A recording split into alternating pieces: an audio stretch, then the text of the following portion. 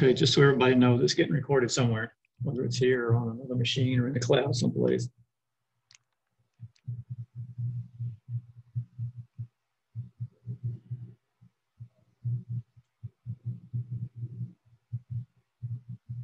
Unless I'm woefully mistaken, we ought to be on chapter 6.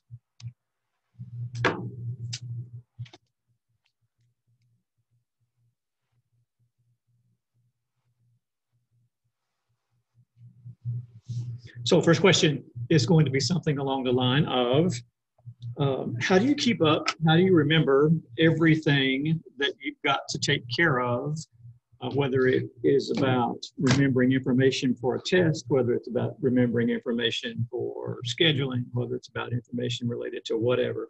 How do you manage all that? Wow. That means that either everyone is doing it exceptionally well or not at all, or some small variation in between there somewhere.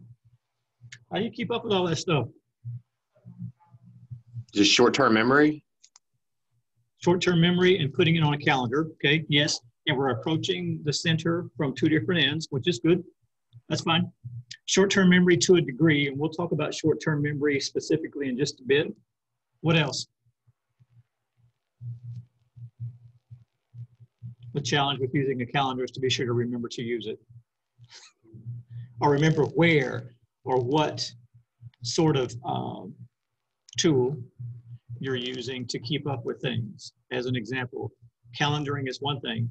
If your calendar has enough room or a space that allows you to add, we'll call them random things, so that you can go back and actually take that piece, whatever it happens to be, and plug it in somewhere else to make it a task or whatever.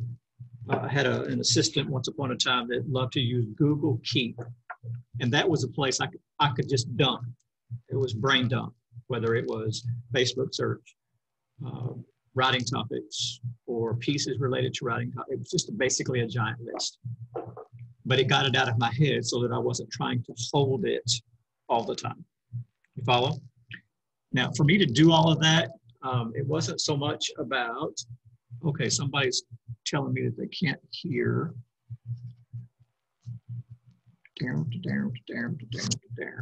Hold on. Huh? If I do that, that help? But we got some feedback if I do it that way. Hold on.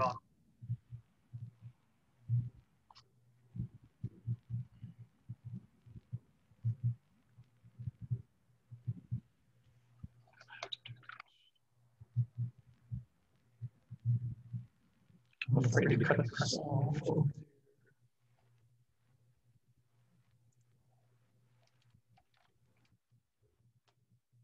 That should take care of that.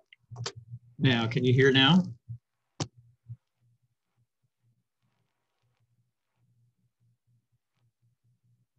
Everybody should be able to hear. The echo should have gone away. Okay, good.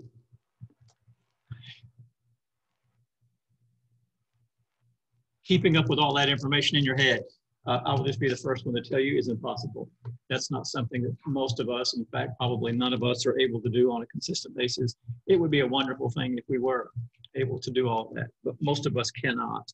I have trouble remembering if I'm supposed to be at a certain place at a certain time, depending on the week. My wife doesn't tell me things until I need to know them. It's not that she's trying to keep things from me, but she knows that I will not keep up with miscellaneous, just loose details about having to be, if I'm supposed to be at a meeting a month from now, she is not going to worry about telling me about that meeting until probably at least 2 weeks out. She's going to make a reference to it. She'll also make sure that there's nothing in my calendar that day. And then she'll mention it a day or two beforehand. And if things go well, I might remember it the day I get out of bed. Now, that doesn't say anything poorly about me, per se. It tells you what I decide in my brain is worth keeping in there and what's not.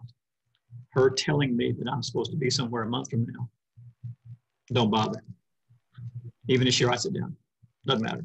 I'm not going to worry with that sort of stuff right now, because that's not, as she would put it, you don't need to know that yet. So she doesn't tell me yet. It works out great for us. It's a great system. Doesn't always work for everybody else.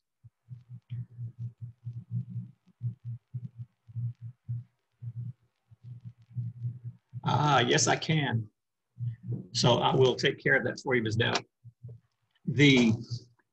But how we deal with that piece of information or those pieces of information when they manage to get into our little brains is a process called encoding. It basically means that we process that information in such a way that we can retrieve it later. I think I probably mentioned earlier that, when I say earlier, as in earlier in the semester, most of us really don't have a memory problem when it comes to remembering information for tests and things like that. What we have is difficulty retrieving the information. The information is in there. It's about being able to reach back into the right memory folder and bring that folder to the front of the filing cabinet so that we can access that information. We do that through a process called encoding. We use acoustic cues, we use visual cues, we also use semantic cues, all kinds of stuff that we use to deal with that. How we store it is a different challenge altogether. Look at your brain as a ginormous filing cabinet. Each subject or each folder becomes a particular topic. And you have different folders, perhaps, even inside that ginormous folder. So again, it depends on how you catalog your information. Make sense in the grand scheme of things? Retrieval is that ability to reach into the back and pull that information to the front like you need it, which is also about recall. Recognition, there's a process referred to that's called priming. Those of you who've ever driven what would now be considered antique cars, when they didn't have fuel injection, if you ran out of gas, it would help you if you put a little bit of gas in the carburetor first. You had to prime it. That's what we called it. Do the same thing with memory. Sometimes just a little bitty piece of information can be very helpful in triggering the rest of the memory that you might require. We use what's called episodic memory, simply meaning that we remember episodes of particular things. Usually those events are the ones to which we were present. It's really it's much more difficult to remember an event where you weren't, as it were.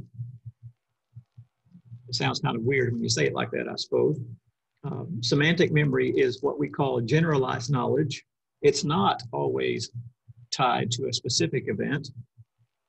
Procedural memory is just what it sounds like. It's the memory about how to do things. Even at your age, we'll say anywhere between 18 or 19 and 25, and we probably got one or two here or there that are older than that. How many of you consciously think about what you do when you get in your car to go? Do you consider things like, I will unlock my car so that I may get in it?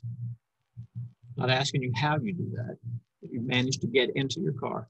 Some of you will take a key or a fob, or some of you will push a button. Somehow or other, you will engage the engine of the car. The rest of that's how that's going to work, just to get the thing started. Some of you will mess with dials on the radio or your CD player or roll down your window or whatever it is you do. At some point, somebody is going to reach down and engage the transmission so it goes forward or backward. To make it go forward or backward, it will do that at idle, or you must do what? Put your foot on the gas pedal and encourage it along a little bit. Then you will change direction. If you're backing up, you're going to turn around and drive forward, I would assume. When you get to the first place of an intersection where you need to make some sort of decision to what extent you will stop or not stop, you will engage what? The brake, I hope. Then you'll make another decision. Are you going to turn right? Are you going to turn left? Are you going to yield or you're not? How many of you folks consciously think through each one of those steps? If you do, you are a mighty special individual. We don't think about that stuff. We get in the car and go. Now, that may not be in our best interest, but we don't think about some of those procedural things we do in life every day. How many of you consciously think about, I will cut up my piece of meat with these two hands using these two instruments? And again, that sounds goofy until you find yourself with someone who can no longer do that. Or by chance, you can't do it for yourself. How do you eat? Can you eat left-handed? If you're a right-handed person, can you eat the other way? I cannot. It doesn't work like that. I can't do a number of things with the other hand. At the same time, there are also a number of things that I do left hand that I don't usually think about. I'm a right-hand dominant person who uses my left hand to do a great many things, like carry stuff, my backpack or my book bag or whatever. Left hand always. If I'm at an airport, it'll be in both hands because I'm tired of wagging it on one side or the other. But that's because I'm a little OCD and I balance things out from side to side. See, we do all of that kind of stuff in different procedural ways that match our own particular style. How many of you are athletes? There'll be some on the line that are athletes or who are athletes, I'm assuming. What sport is it that you play?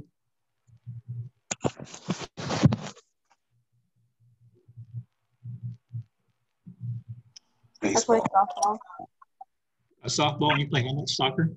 Soccer. How many of you think about, I'm going to leave the, ladies, I'm going to leave the bench and I'm going to walk up to the plate. What are you going to do next? Some of you have a particular something that you're going to do, whatever habit it happens to be. Professional Major League Baseball players, a lot of those guys will tap their cleats with a bat.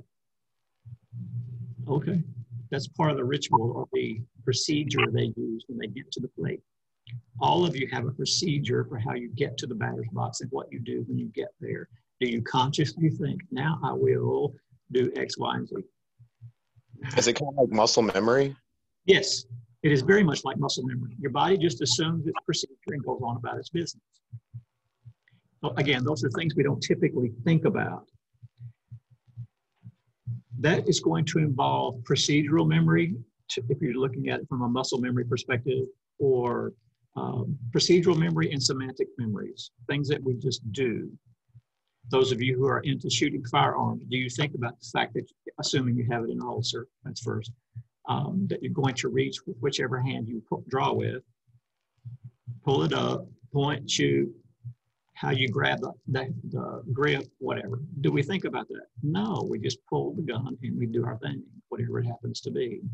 A student asked me earlier today, are you going hunting this weekend? First off, I had forgotten that it was hunting season. Second of all, I have a new rifle, I do, but it doesn't have a sight on it because I'm supposed to go get a scope for it. Okay, I haven't slowed down long enough to go buy a scope. Is that going to do me any good to go hunting? No. I can point the firearm in some general vicinity of some varmint or deer or whatever else. Is it going to work? No, not unless I get real lucky. Because the procedure I need to use to make all that happen is not working well at the moment. It's down my list of things to take care of today, basically. Some of the other challenges we deal with on a consistent basis involve what we call explicit or implicit memories. Deliberate attempts to remember rely on that explicit memory. We are consciously trying to remember something, whether it's a procedure, whether it's a piece of data or whatever. Now, implicit memory involves the unintentional recollection and influence of the prior experience, what we've done with the memories before. Implicit memory is an automatic response. A lot of times the explicit memory is unaware at all of what the implicit memory is taking care of. I mentioned the priming or the unconscious improvement of a memory by providing a little bit of information. How do you learn how to do those things that we do automatically? Like drive, or play soccer, or play softball, or ride bucking horses or bulls or whatever people do. How do you learn how to do that? Repetition, over and over and over. Ask a professional basketball player what he does when he's practicing. You'd be surprised how many of them practice free throws. Some of them should practice free throws. Some of them don't do as well. Now, if you watch one of those persons do that, men or women, that person will approach the foul line and do whatever that person does as a part of their ritual. Now I'm using that word loosely. They will do, some folks will dribble the ball 3 times. They hold it a certain way, it'll spin in their hand, and they assume some sort of position, and they go, and they can tell you when the ball doesn't go in, they will be able to tell you what part of that series of events they didn't do appropriately. Don't know exactly when it rolls off the hand. Not even, why bother? It's not going in this time. That's because they do it over and over and over again. There are people who've gotten there's an older, long since dead, I believe, college basketball coach. All he drilled was fundamentals. The rest of the stuff would take care of it. And he'd have a scholarship student say, oh, coach, I can make that 5-foot bank shot. I know you can. And you're going to make it 400 more times before you go to the next shot and make that person shoot that particular bank shot 400 times. It becomes muscle memory so that they do those things automatically. And we deal with the memory that's necessary to manage all of that in a number of different ways. We deal with the levels of processing that are necessary for us to do that, whether it's something like maintenance rehearsal, repeating a process over and over again. When it comes to learning information, like you might need for general psychology, to do maintenance rehearsal, meaning that you repeat information over and over again, and you do that for a lot of other classes, right? Go to history class. You better know the information. Boom. On this date, this happened. There's no variation on that, right? The only way to learn it is to memorize it. So you memorize and then you regurgitate that information back for a test. Now, if I was having you do a test in the classroom, it would be something similar. Okay. But with something like my particular class, anyway, the idea of having, it's not necessary to remember bits and pieces of information when you have access to a book that will give it to you. And in our case, because it is not, this is a general, broad scattershot of general psychology. I'm not going to ask you to memorize bits and pieces, dots and tittles and little details. It's not that important. If I ask you a question that's a little more detail oriented, you're going to have your textbook anyway. So I don't worry about that. But other classes, you have to memorize and give information back. That is the worst way, statistically speaking, to learn information. What that translates into in some very plain language, it's not really that helpful. Especially if you're doing it in a hurry. If you wait till the night before and you start trying to memorize 14 lists of things, guess what? You're not going to remember too much. And you're going to get to the test, you're going to get frustrated because what you think you're going to recall will be out of order or whatever else, and you get frustrated. When you get frustrated, then you're going to lose other pieces of information and things will not work well. That notion of maintenance rehearsal is just not that helpful. It's not a very effective way to create lasting memory. On the other hand, if you do a process called elaborative rehearsal, that's a little different. It involves thinking about how new material relates to other things that we already know. As goofy as it might sound, the information that you use to drive relates to information that you have in your brain that you don't think about to walk. You've learned other pieces of information that deal with body function that help you when it comes to things like driving. The challenge is that you're not consciously connecting those pieces of information. If I can talk to you about what it's like for someone who deals with Parkinson's disease, if you have experience with someone who dealt with Parkinson's disease, and we talk about what happens to the human body when dopamine starts fading away, what you think about that will be different because of your experience. How challenging it is related to their potential levels of dementia or whatever else that occurs in later stages of Parkinson's disease. Same principle with Alzheimer's. Your experience with an individual who has Alzheimer's will influence what you think and how you remember information related to it.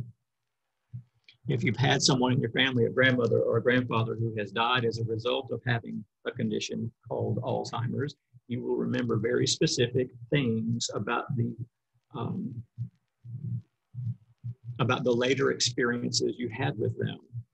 Will you remember the earlier ones? To some degree, sure. Will you remember the more recent ones? Certainly. Because you're connecting feeling, what things feel like, to pieces of information. The more pieces of stuff you can connect to information you need to recall, the more easily accessible that information is. So if you can remember how things make you feel, what you see a car accident on TV, what's that make you feel? You have a certain physiological response. then at the same time, when you see something else that might trigger that emotion or that particular memory, it takes you back to that particular episode, which is why something like PTSD becomes so stressful.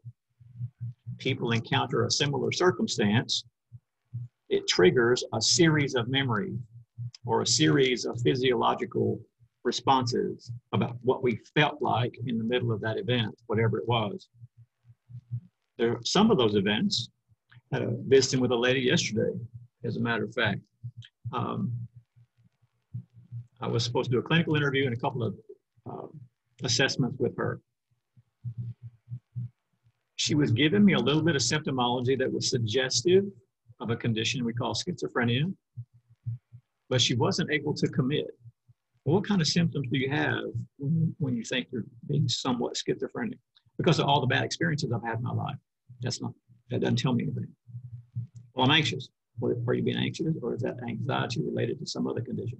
And we would do this question and answer thing back and forth, me trying to get to what her issue was. I'm just so anxious about stuff because of all of my difficulties in life. What kind of difficulties? And then she'd give me another piece of information, but not the event that started the series of thoughts or concerns or feelings or whatever else. She wasn't able in her mind to connect those dots. She's having a little bit of reality testing issue is what we would call it. Now, over a period of time, she again make a comment about being anxious. How do you know you're anxious? Well, because all those bad experiences I had in my life. Okay, what happens to your body when you're anxious? Oh, my stomach hurts. Now we're getting somewhere. What else happens to your body when you're feeling such and so? And she'd tell me about another something that happens in her body. She'd tell me about some other circumstance that would trigger another piece of information, and you go back and forth, trying to figure out what it is she's trying to communicate with me. Or at the end of the day, is she lying altogether? It becomes a very interesting challenge when you're trying to figure out what people are trying to communicate to you or with you. Now, there's another process we call transfer appropriate processing. Put that in very plain English. It is far easier for you to recall information when you can place yourself in the same conditions where you learned it. If you can create the same feeling you had when you learned it. In other words, you're connecting different pieces through similar experiences. If a student, as an example, if a student understands they're going to have a test that's coming up, it's going to be multiple choice, then that student may use a particular encoding strategy that would help memory retrieval when it comes to answering multiple choice questions. The same coding strategies, however, might not work if that person's going to be asked to write an essay about the same material. You see the difference? That's important. How you've got it logged in there is important, which then suggests this. Different modalities of learning are going to be much more, are going to facilitate much better learning across different domains. In other words, if you can recall a list of information from history, the next time you have to recall that information and you need to put it in the form of an essay, if you can remember the list, chances of you being able to put that list into an essay format are a whole lot easier than if you didn't have a list anyway. So you're putting together different forms of information and then encoding it in different ways to help you keep those things connected. It's like grown up connect the dots. If you can connect one piece of information to another piece of information to another piece of information, at the end of the day, you're going to get where you need to go. If you have trouble connecting those sorts of things, you'll find that memory can be a little bit more challenging. Now, what do you do with new information? New data that gets into your system. Now we're headed toward this short-term notion of short-term memory. Our sensory memory is exactly what that sounds like. It holds information related to our five senses. But we only hold it in our brains long enough to process it so that we do what we're supposed to do with it and move on to something else. All of the memory that you use to process the sentence I just said is long gone already. It's already moved on. Your brain has cataloged that and moved on to something else. Now, you may not consciously think about it that way, but a lot of that has to do with how you process the information. We use our selective attention, which is when we focus our mental resources only on part of a particular stimulus field. We're not looking at the grand picture. We're looking at a very small, a much smaller piece of information when we're choosing to be very selective about what we attend to. There's a process referred to as inattentional blindness. There's a lot of things in life we don't see because our brain does not need that information to continue. There's a lot of information you don't see when you drive, which is why some people have accidents. Some of that's conscious, some of it not so much. Short-term memory specifically is a limited form of our memory, and the information about how long this is varies. I've heard it be as short as 1 to 2 seconds. Your textbook probably says it's as many as 15 to 18 seconds. So short-term memory is a handful of seconds. We'll split the difference and say about 8 and call it good. If you haven't done something with that piece of information in between 5 and 8 seconds, it's going to, it's going to decay. It's going to go away. That's what's going to happen to it. It's just going to fade away and nothing's going to happen. It'll just disappear and you'll never be the worse for wear. Our working memory is what we're using in real time, working with our data.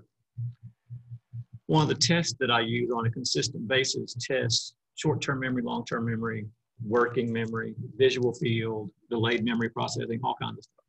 But one of the tools that we use as a part of that process is a series of blocks. They're red and white. They are split in half, but some sides are all red, some sides are all white, and some sides are both red and white. You show them a picture of some blocks that are put together to make a design. You ask the client, make this for me. You clock that, see how long it takes them, if they can put it together. So I've had some people put things together upside down, not be able to put things together at all, as well as get everything perfectly right the first time around. What's happening is that as the sensory information, red and white block, the tactile experience of holding the red and white block, the eyesight experience of seeing the red and white block, all of that stuff while you're sitting in the chair to do the exercise formulates what you do with the information about the red and white block. When people can't put it together appropriately, that doesn't mean they're stupid or dumb or whatever pejorative term you want to use for that. What that means is that when the information about the red and white block gets in between their ears, their brains don't know what to do with it or how to process it in such a way that the hands then produce the appropriate response, which means that that is about processing. That is not about how smart or less smart they are. IQ tests are about what you do with information and the potential capability you have with that information, not how smart you are.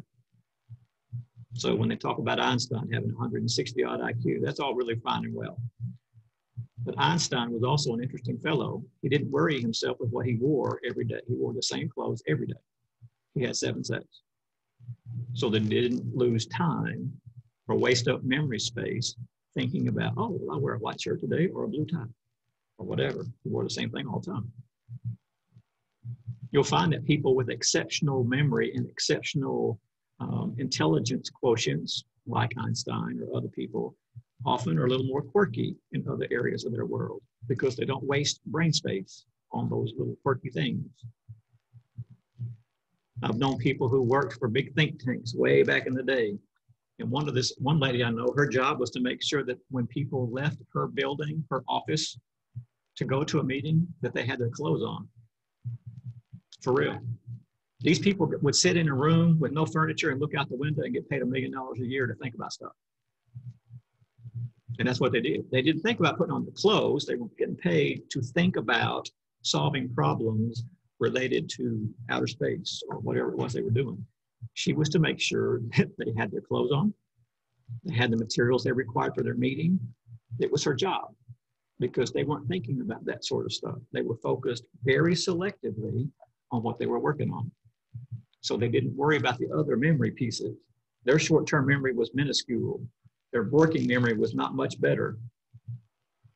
But their ability to reach into the back, into that filing cabinet and pull information from there way up to the front, then do something with that was exceptional. So there's a lot of different ways that we deal with that memory, how we encode it, how long it is we use it while we're encoding it. If I ask you what's 2 plus 2, all of you are going to say 4, boom, you're not going to think twice about it because you know after practice, after however many years, that 2 and 2 is 4. Take somebody who knows how to work math in an abstract space and they can make 2 plus 2 equal something besides 4. But that steps into a different form of memory, how to manipulate those sorts of things. When you're having trouble remembering big pieces of information that have lots of little pieces behind them, you use a process called chunking. You group them together. Oh, you bet, shoot to me. Okay, so can we still develop that like a result? Like clear enough thing that we reach point where like I find you said he had the same kind of clothes that say the range. Right. Can we still develop that as well? Short answer to your question, I'm going to see if I can rephrase your question just a little bit, make sure I have it right. If I understand correctly, the question is, as we age, is it still possible for us to adjust our memories in such a way that we don't decline? Is that what you get? Okay, good. Short answer, yes. We can do that. The challenge is being consciously aware of the technique that you require to do that. What I require to do that may be a different set of tools than you require. Does that make sense? The overall process would include things like elaborate rehearsal, connecting different pieces of information together in a way that works for you. Whereas how I put them together in a way that's beneficial to me would likely be different. Again, it's about learning how you learn well. That process is called metacognition. It's when you think about thinking about how it is you think. Those sorts of, and how those pieces fit together. So you would, if you were going to study a process like that, you would need to consider learning about how people learning about how adults learn versus learning like children learn. They go back to when did you learn, rephrase, when did you start learning your multiplication tables, assuming you did that? Education may have changed in that regard. Did you ever have to learn what 1 times 1 is? 1 times 2? Okay, what grade? Third. Second, third grade? Outstanding. I didn't see a multiplication table. I was in 3rd grade. So that means that at least that part of my education and yours is the same. All right, now, how did you learn them? Sorry?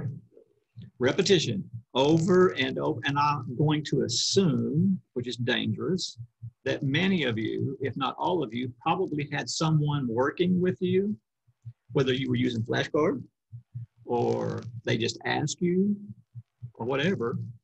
I remember sitting on my couch in my living room when I was in the 3rd grade. My mother asked me, what's 9 times 9? I don't know. Sure you do. Now, I'm not gauging the quality of her teaching skill. We were not worried about teaching skill. Well, we were going through the process. 1 times 9 is 9. 2 times 9 is 18. 3 times 9 is 27. And we did this over and over ad nauseum until I think I will die.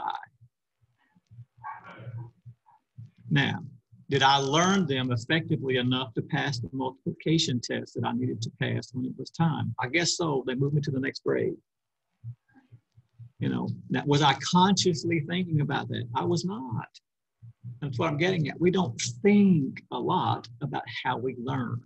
We just do it. And the process, getting back to this question, the process of learning how we learn is a very important thing for us. not just you and I in the classroom, but for grown-ups in general. Another example is it veers off the pathway just a tad. There are different types of skills that we can possess. Some people in different parts of the world use a different set of skills than people use in the United States. As an example, there's a guy whose name is Sternberg. He's done educational research all over the planet. And he's discovered that there are certain skills in certain cultures that not everybody shares. How many of you know how to manage fire? Loose fire, not just go to the stove and turn on the gas and get fire. I mean fire.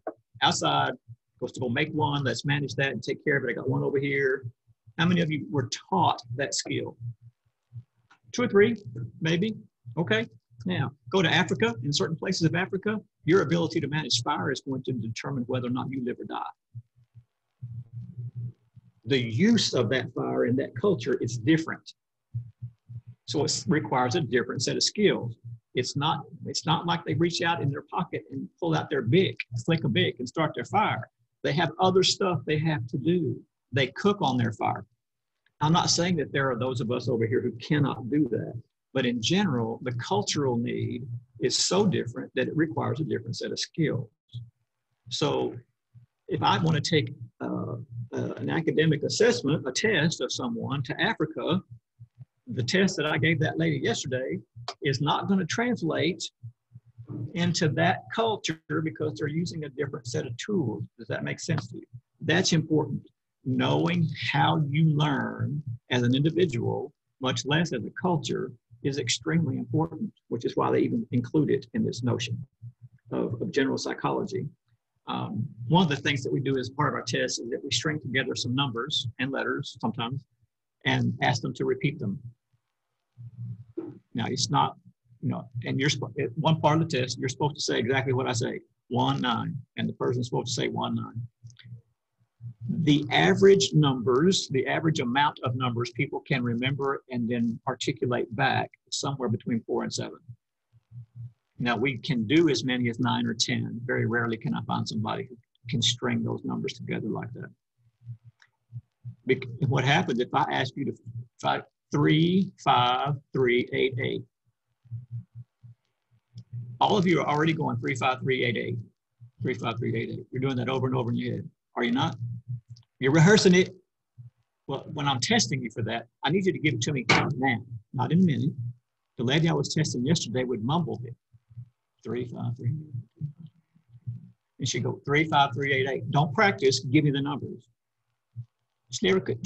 She could not get there. She could not practice. So I had to not count that because she wasn't doing it appropriately. I need you to give me the numbers backward. And that's fine. If I give you 1, 2, and you're supposed to give them to me backward, what are you going to tell me? 2, 1. Now that makes sense to me because I do that every day, all day. Now, was she able to give it back to me backward? Up to about 3 numbers. After 3 numbers, she was out. She'd lost. When she was supposed to give them back to me from smallest number to largest number, that one blew her mind. I give her 4 numbers that are 1, 12, not 12, always single digit, 1, 7, 3, 9. And she's supposed to give it back to me 1, 3, 7, 9, because that's the smallest to the largest. She'd look at me, we'd start with 9, whatever. She didn't encode information like that. Is that related to an emotional issue she's dealing with? In her case, likely. But it doesn't always work with people that way. So your ability to keep little bits of information in your head will vary depending on the person. When you need to group things together to help you remember, again, that process is called chunking. Now, your long-term memory lasts forever. Again, it's not about memory. It's about your ability to retrieve the information, and that's different. The long-term storage capacity of the human brain is unknown. We do not know how much information the human brain can store.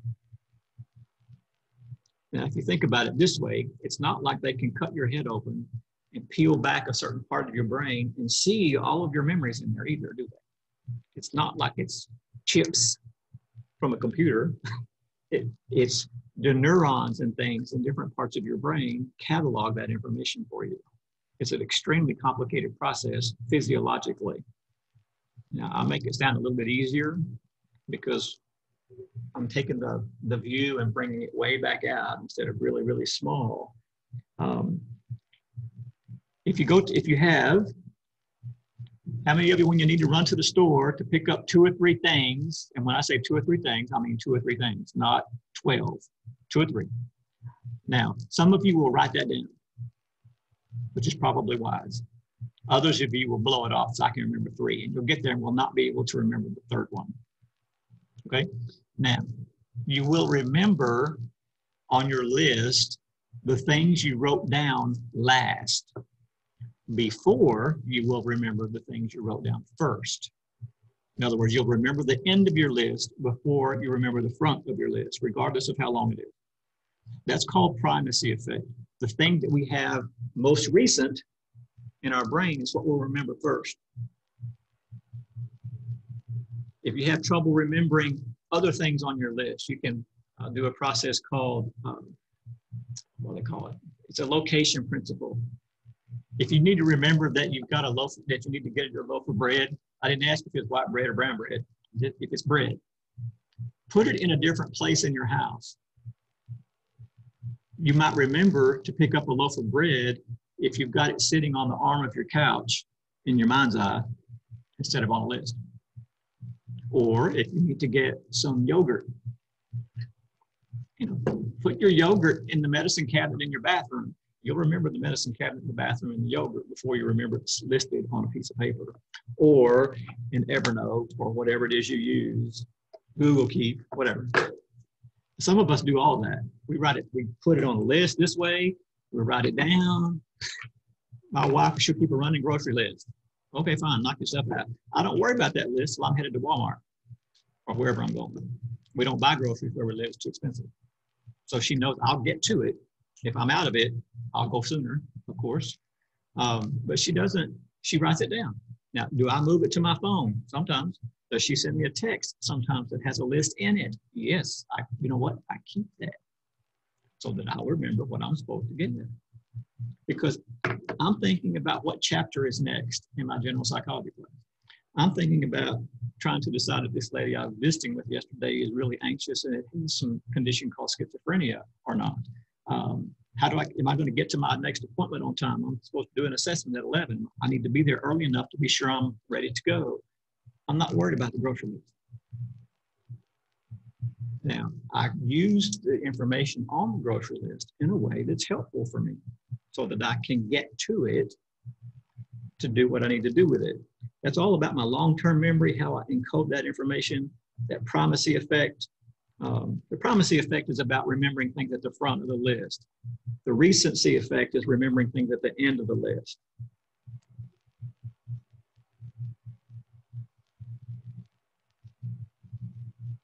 So how do you retrieve the memory? As goofy as it sounds, for me to tell you to reach into your brain's filing cabinet and pull it to the front works real well for some people, if your memories are set up in the filing system. If I ask you how to write a 5-paragraph theme, what are you going to tell me? I hope your English teacher has told you something along the line of an introduction, 3 supporting paragraphs, and a conclusion. Is that a 5-paragraph theme? Your memory works the same way. Your memory, you can make outlines for your memories and they work marvelously well for some people. Other people doesn't work like that. Again, it depends on what works. How is it going to be most easily retrieved for you? Are you dealing with a concept or a specific piece of information? You're trying to diagnose someone with a particular issue or other. It's about the process and all of the little pieces of information that go together to make a big piece. But it's still cataloged. You follow? It's like having major depressive disorder. That's my big topic, major depressive disorder. Underneath that, I could have things like mild, moderate, severe. So now I got 3 more. The overall characteristics for mild, moderate, and severe are the same. The difference is their level or the degree Do they have just 2 to 3 symptoms? Do they have 4 or 5 symptoms? Do they have 6, 7, or 8 symptoms? It becomes mild, moderate, severe. Do they have psychosis? Do they not have? All of that is in categories underneath major depressive disorder. So the person who types for me knows if I write MDD, that means major depressive disorder, and she doesn't write down anything else. Because if I haven't written it down, she knows that I'm not done with that. And I'll fill it in later. If I was positive, I'll write down MDD, recurrent, severe, with psychosis, or whatever it is, and the appropriate numerology that goes with that. She doesn't go with anything more than what I give her. That's not what she's charged to do with it. Her job is just to take it from written form into typed. That's all she does. If what I have written down doesn't make sense, she highlights it and types it the way she reads it, which, by the way, can be really strange sometimes. When I'm scratching stuff in a hurry and they're giving me symptoms or whatever else, I will take an extra note for myself in the margin. Okay, no worries. Does she know where that margin note goes? The assumption is probably close to where I was thinking about that at the time, but not always. Girlfriend was telling me yesterday, she came in my office. This is a great example. She came in my office, said, "How are you today?" Oh, and she went absolutely to pieces. "It's terrible. My mother died today." Okay, let's talk. Whoa, hello. You're what? "My mother died today." Why don't you have a seat? Let's talk about that. I'm supposed to interview this woman and assess her. Let's just say that she's probably not in the best place for me to do an assessment right now. Now, I told her that. We ought to reschedule this for another time. No, we got to do it today. Why? Because I had a ride today. I won't have a ride next time. I'm sorry, how come? And she gives me another piece of information. So we do this information exchange, like I was telling you all ago, back and forth, back and forth, back and forth. And the whole time, I'm having to add this piece of information to this piece of information, to this piece of information. And she'd be telling me all this stuff, and she said, "Oh, my dad died, da-da-da-da-da-da-da-da." So wherever I was, I scribbled that down. Dad, 1995, or whatever it was. And before she finished that sentence, she'd given me 3 more. I lost my cousin. And what she meant when she says she didn't lose them, they died. I've been known to ask people, "Where did you lose them?" Or does that mean that they died? I mean, again, it depends on the context that we're dealing with, because sometimes they lose people, not because they're dead, but because they lost them somewhere. They wandered off or whatever. She gave me half a dozen people. I'm 3 or 4 stages past when we were talking about deceased relatives or whatever else. So where do I stick that? I just wrote it down where I was. Now, when that report comes back to me, it's going to be highlighted where I have it in the written part. Then I've got to remember where it's really supposed to go. And I'll remember because the format for the interview doesn't change. And the person who types could have actually stuck it where it needed to go, but she's not going to assume that she's correct. She's typed for me long enough to know where it goes. But again, it's about how we process or retrieve information. And if you don't know how it is you process it or how it is you retrieve it well for yourself, then you're going to have a little more difficulty. Please remember that your memory is context dependent. You're not going to remember your classroom experience when you're having a fight with your significant other and that person's trying to teach you something new. You're going to be focused on that. The context is different, which again goes back to things like my wife not giving me things to know until I need to know them. The context is not appropriate. We're always depending on context and the linking of pieces of information. If we can't link them together, we're going to have much more difficulty keeping them cataloged in our brains, however it is you catalog them. How many of you deal with your memories in a picture? Anybody? You should try it sometime. Try it sometime, just for fun. Create an image that works for you related to whatever topic. And I need to remember to bring my mind maps so that you can see what I'm talking about. when I was trying to remember the principles related to Freud and psychoanalysis, I drew a picture of my friend, Dr. Freud. It's an image picture that I would doodle when I was a kid and made up this goofy face. Had a real big nose, had one curly Q sprout for hair, you know, goofy stuff. That was Freud. I stuck a cigar in his mouth too. Cigars was a big thing to him. Cigars, smoked lots of cigars. Then other things related to that image, I drew off of that. One of the things that comes up in psychoanalysis is a process called the creation of defense mechanisms. So I drew a castle, a defensive position around a castle. And I knew what the defense mechanisms that people use. But I put those together with images. Nowadays, people can do that with all kinds of electronic stuff. You can create audio pieces of information that helps you connect, not just on a flat piece of paper. How does your brain work? Again, it's an individual thing. So that's a good place for us to quit. Anybody have a question? We're going to pick up on Thursday with how it is we construct memories and also the consideration of how accurate are those memories.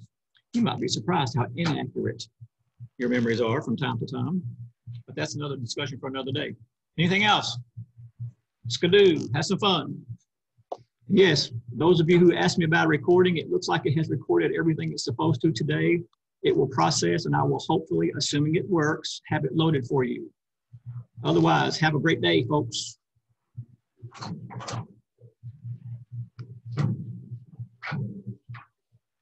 You too.